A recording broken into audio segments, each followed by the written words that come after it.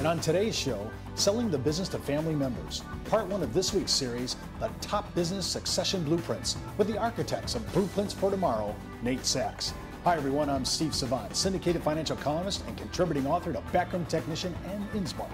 Let's get down to business. Well, welcome to the show, Nate. Good morning, Steve. How are you? Well, I'm doing well, and I'm happy to have you back. I mean, we did a show some months back that this brought a huge awareness because everybody thinks they have business succession planning down. It's all about math. It's all about the plans. Is it cross-purchase, buy, sell, stock redemption? But you've taken such a different take on this. Your approach and methodology is so different. But before we get into what your approach is in our first show today, talking about insider selling to our family members, talk a little bit about your past, because you have been a monster life insurance producer in your days, especially in the career shop. Talk about that a little bit. Well, I've been in business 35 years. I've done top of the table production, at least top table production for the last 20. I have had the privilege of working with 2,000 business owners, and I know what I'm doing. 2,000 retail consumers. Yes, sir. Wow. And then you've also partnered with, a couple hundred advisors on this as well. Over 500 at any given time. Right now.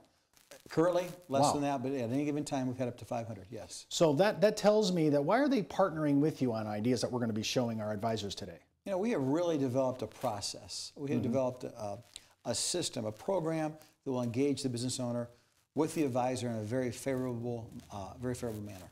When we talk about selling inside, when we're having family member to family member, do you see a lot of American businesses like that? They're closely held family businesses? You know, Steve, 95% of all transitions that do take place, and I say that they do take place, will involve an insider, whether it be a co-owner, management, key employees, and or family.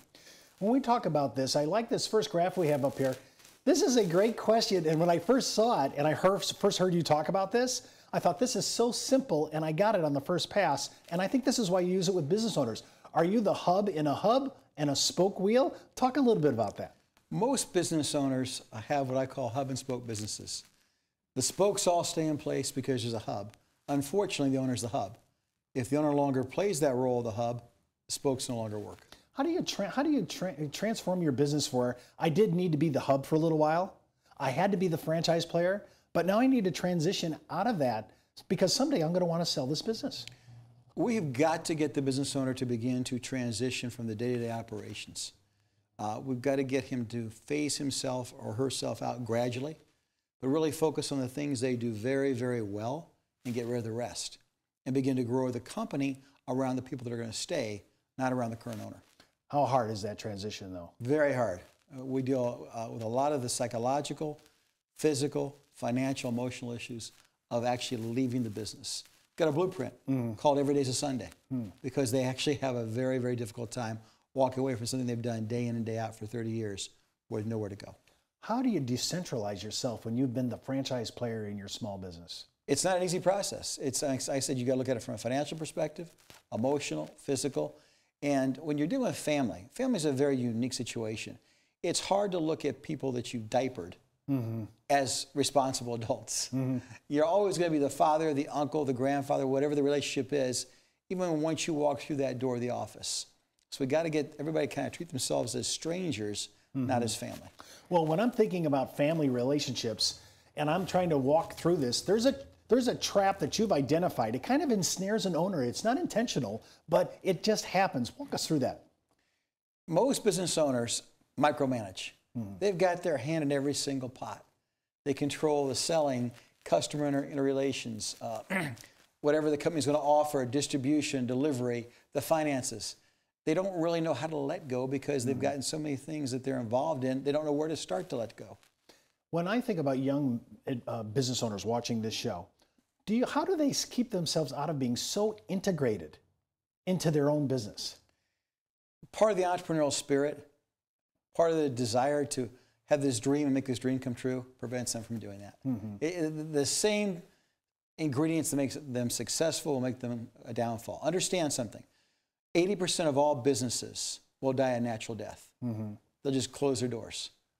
9 out of 10 transitions never do take place, just because of the issues we're talking about this morning. So in all the buy-sells that we've seen, cross-purchase agreements, stock redemption, wait-and-see trusts, even though we talk about it every day, even though we bring it to a business owner, the transition and these actual transition success planning never usually takes place. Very rarely.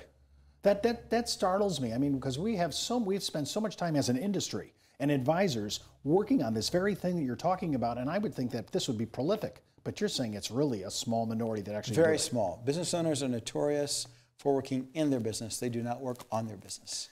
How do I make that transition? Let's say I see the value of what you're saying, but I've just never done it. Problem is that most people that we work with started out 10, 15, 20, 30 years ago with what I call 3 Ps and a D. They wanted a place to go, a position, and a paycheck, and they had a dream. They didn't marry it. They didn't inherit it. They didn't go to Wharton. They're not trust fund babies. They're running businesses, growing businesses without an owner's manual. So even 20 years later, they haven't really learned how to run it like a business. They're a business owner, but Steve, they have not learned how to run it like a business. They work in it. They do not work on it. We're going to talk more about this when we come back from the break with Nate Sachs. Back in the day, life insurance professionals were called field underwriters. Then, carriers trained their field force in the basics of life insurance underwriting. Today, the insurance industry doesn't educate the agent population as they once did. But now you can have the Informed Risk Guide at your fingertips so you can illustrate a reasonable rate class for your life insurance prospects. Just request your copy of the Informed Risk Guide at downtobusiness.ashbrokerage.com. It's free from Ash Brokerage, the practice enhancement company. Well, welcome back. We're in our second segment. Nate, I want to talk to you a little bit about, before we get into this checklist, which is monster, tell me the difference between I'm an owner, but I'm also a CEO. I think a lot of people are business owners, but I don't know if they're CEOs. It's funny you say that because every single business owner wears one of 2 hats. They have the owner or they have the CEO. Very rarely, Steve, will they ever wear both hats and make a decision. I'm constantly trying to get them to decide which hat did you just wear, and then what would the counterpart's hat, what would that concern be? If you made that decision as an owner, if you were a paid CEO, what would you be worried about? If you made that decision thinking like a CEO, what would the owner of the business be worried about? And do they think differently? Here's an owner versus a CEO? When I explain that to them, try to get them to do that, yes. Otherwise, they don't realize they're doing it. When you bring that, introduce this concept, is this like a revelation to them that they're not acting as, they probably think they are the CEO. They're not, though. They're acting mostly as the owner. I constantly say, what would a paid CEO, someone you paid to run your company, what would their decision be? What would their action steps be? What would they think about what you just committed to? Now, you've ran this over a decade to 2,000 business owners. This is a proven system. It's a proven program. And it works. Yes. You had to go through this. You had to go through this yourself. There's a lot of trial and error, what works, what doesn't work. Every day, and every day I change it. I meet with probably 6 to 8 business owners every single day. Every day. So I'm constantly adding to it or deleting from it. When I realize something works, I add to it. When I realize it's not effective any longer, I delete it. Let's go through your checklist. Okay. Am I committed to succession or not? Obviously you are, right? But you say maybe they're not. Oh, of course not. I mean, they think they are, but when I explain to them the financial, physical, philosophical, emotional ramifications of walking away, sometimes they say, you know what, maybe I'm not really committed to this. When you look at it about your spouse, your spouse wants to be financially secure. You're looking as your business most of the time as your retirement. Well, that's the concern. Can you and your spouse be financially independent? Are all your eggs basically in one basket, the basket being the business? That's it. And when you see that, isn't that the truth in mostly closely held families, that it's all on that? It's all the buildings, the assets, or the hard assets, the inventory, the company. This is the one that really bothers me, because even if we had the strategic plan in place, nobody's actually doing it. Well, I always tell them hope is not a strategy. And second of all, if you've got a business without a very, very detailed strategic plan, you probably only have a hobby. And you offer this within the blueprint, is that not so? Now, when you do this, now you have almost 500 advisors partnering with you because they like your coaching and your mentoring through Well, they like the program. They love the program. Now, of course, are you doing your own thing here too? Because Nate, you're kind of the central figure of your own business. Oh, now the program is actually taking over. No, my passion is working with one-on-one with business owners still. So I'm the beta test. I'm the guinea pig. I'm the laboratory. If I take it out to our affiliates, it's because we know it works. When you look at a successor, and he has to choose within a family, is that tough? Oh, sure it is. It's very tough. And we're constantly saying, be fair. Don't necessarily be equal. Now, what do you mean by that? Well, if my son's going to take over the business, I've got to give an equal asset to my daughter. I've got 2 girls in the business. I want them both to be 50-50 owners. You just need to be fair. You don't always have to be equal. Equal might not be always the right answer. And a lot of the things that we use, sometimes we use life insurance to accomplish the equalizing an estate. Well, that's when someone's died. We got to deal with the problems when they're still living. Wow. And is that a tough problem to overcome? Very tough. What about this issue? Have my spouse and I completed our estate planning? How I always thought, no, this is business succession planning.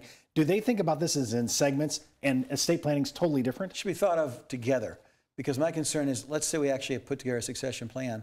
What value is it if the husband and wife died together, which I had twice happen in the month of November? Wow. 2 couples in business both died together. First time it's ever happened to me, but it happened twice. And the business all of a sudden is in a forced liquidation situation to pay the estate taxes. When I look at this, it says, do I believe there's life after retirement? I meet so many business owners, Nate, they say they'll never retire. They say they're gonna die with their boots on. And I understand, because their obsession, their passion is this business. They don't know where to go. Do they have it, like you said, I love this line, he says, and have they identified any absorbing new challenge or pursuits? Do they have any interest post-work? Really not. They haven't taken the time to pick up golf or tennis or travel with their spouses or collect stamps or do philanthropic or charitable work. They're there 12 hours a day. And when they're not there, they're emotionally there. Sometimes you have to actually tell them, look at all the options for them to pick up if they've never considered it. True. What about this question? Am I willing to let others take new business risks? Again, it's looking at that 35-year-old son as a bright young man versus just someone you diapered. I actually had a 96-year-old man, true story, owner of a business, tell me over lunch 2 years ago, his 71-year-old son was not ready to take over yet. Wow. Yeah. Am I comfortable with my successor's style of leadership? I'm constantly saying, judge the children on the outcome, not the process. Their process might be entirely different than yours. As long as the results are what you'd like to see happen, be satisfied. Well, that's our show for today. Remember, before moving forward with any of the ideas, always consult your tax advisor, legal counsel, or your broker-dealer compliance officer. Missed an episode? You can go out to our site, downtobusiness.brokerage.com, and remember, you could be wiser as an Ash Brokerage advisor. I'm Steve Savant for Nate Sachs. We'll see you later.